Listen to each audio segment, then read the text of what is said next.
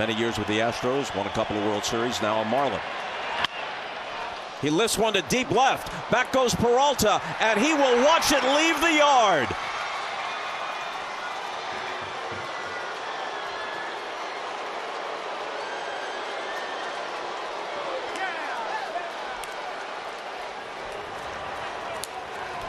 And the D-backs are back up by 3.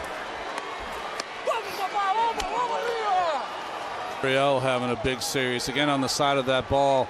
That looks more like a breaking ball, not the cutter that Lauren was talking about. He went down and got it. I'll tell you the kind of power that Gurriel has. Thanks for watching ESPN on YouTube. For live streaming sports and premium content, subscribe to ESPN+.